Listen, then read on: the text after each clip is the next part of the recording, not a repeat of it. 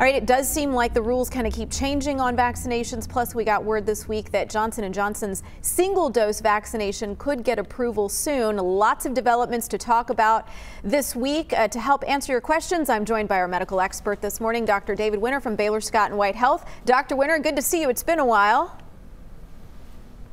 It's been a while. Good to have you back, Sonia. So, you know, I'm just looking at these lines and I'm getting a ton of messages from people entirely confused about what to do. I'm 65, I'm 75, I have type 1 diabetes, I have type 2 diabetes. What do you think of what you're watching happening right now? Sonia, it's a huge frustration for patients, for citizens, everyone out there, and it's a huge frustration for physicians. I'd love to give a vaccine to all my patients, but the supply just is not there.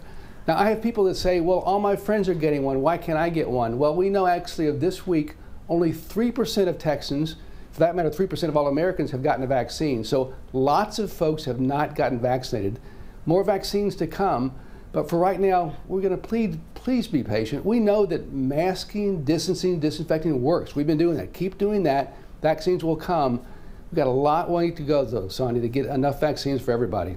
Yeah, I'm encouraging patients. Look, I've been trying to help my parents as well, so I'm encouraging them to practice patience during this whole thing. And especially, you know, you mentioned the masks and distancing and hand washing.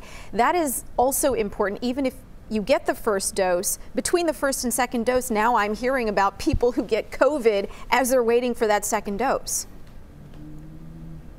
I've seen that too, indeed. So the vaccine takes, we think, probably 6 to 8 weeks to work. That's with 2 doses. Some say maybe earlier, but even with that, it's 95% effective. So 5% of folks, it still may get COVID. So we still need to keep masking, distancing, disinfecting for a long time until enough people in this country either get the virus or get a vaccine. That's probably months and months away. And Dr. Winter, what is the latest on the variant strain that we've been hearing about?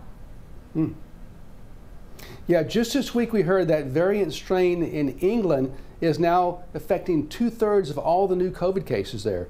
Lots of people getting it. Now, the good news is the vaccine seems to work for that. But we need to remember that vaccines mutate. They change all the time. That's just what they do. Every year the flu vaccine is different because the flu virus changes. This one's going to keep changing. The good news about all this, though, to me, is that this new messenger RNA production technique for vaccines, it's really slick, and they can change it really quickly. So if we need to, we can change. But for right now, for what we know, the vaccine works. So get a vaccine when you can. Yeah, when you can.